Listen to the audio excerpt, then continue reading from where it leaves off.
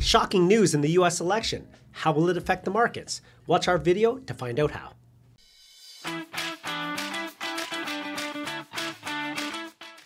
There's been major developments in the US election, and John and I can imagine that we're going to get a lot of questions about it in our meetings this week. So we thought we'd come out with a video and just discuss how we think this will impact the markets. John?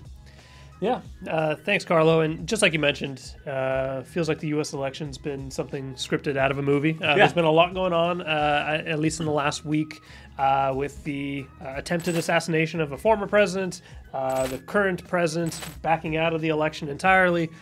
A lot is going on within the U.S. markets and causing a lot of concern and, I guess, uncertainty for not only potential voters, but also for those that are invested in the U.S. market. And when people have questions about the elections and how they impact with the stock market as a whole, we kind of go back to, I guess, two different ways. It's either in the short term and then also in the long term.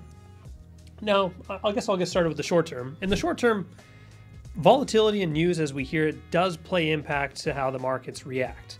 At the end of the day, the markets are just a bunch of potential purchasers or sellers of different stocks, and they all act based on emotion. So whether things are optimistic, markets can do very well. If things are pessimistic, markets can do poorly in that short period of time. The markets are very volatile. They're very emotionally driven. So we're going to have some emotional swings when it comes to this news on the election front. Nothing that we're not accustomed to, because anytime any sort of news comes out, the markets react accordingly based on that as well. So nothing out of the ordinary, I would say, for what we're accustomed to. Well, the way I look at it, John, is have there been elections in the past? Yeah. Has it been a Democrat or a Republican in party or party in power? Yep. Has the market been volatile? Of course. But generally speaking, the market still has gone up.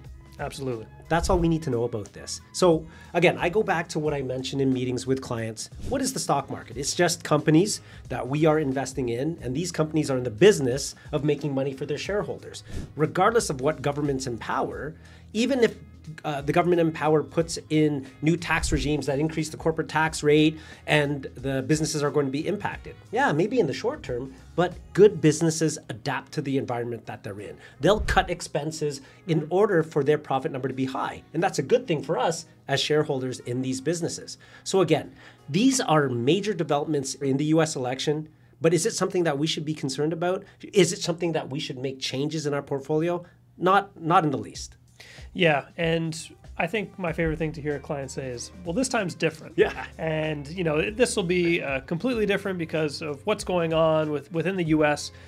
Not necessarily. I mean, we've seen past assassination attempts on presidents. We've seen, unfortunately, it actually happen to past presidents. But yet, like you mentioned, in the long term, markets are still upward trending. Businesses are still in, their responsibility is to make as much money as for the shareholders, regardless who's in power, regardless of the political party that's in charge, whether it be Republican or Democrat. From our point of view, the U.S. market still has an optimistic outlook because of all those reasons that we mentioned, because there's still some positive cash flows within that market, because there's still great companies, great innovations coming out every single day, and at the end of the day, people are still spending money on goods and services. That's it.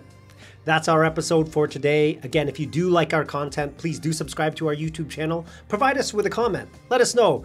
Are you worried about what's happened with the US election? Biden dropping out, Kamala taking over, Trump almost getting assassinated? Leave us a comment. Let us know what you think. Until next time, I'm Carlo Cancino. I'm John Iaconetti. And this has been Ask Team FG.